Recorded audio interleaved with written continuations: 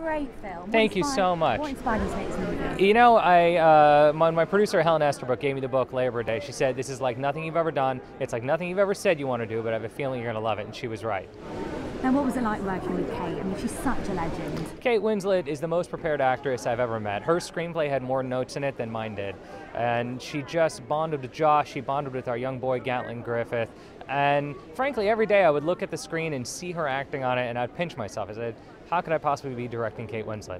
And were there any great stories on set? Any funny stories you can tell us? You know, what's funny is that Josh Brolin made a pie every single day. And I remember going to visit him at his cottage, and he would show up at the door in an apron, this picture of masculinity, you know, talking on and on about the crust he just achieved. It was really funny. Now, have you tried an English pie?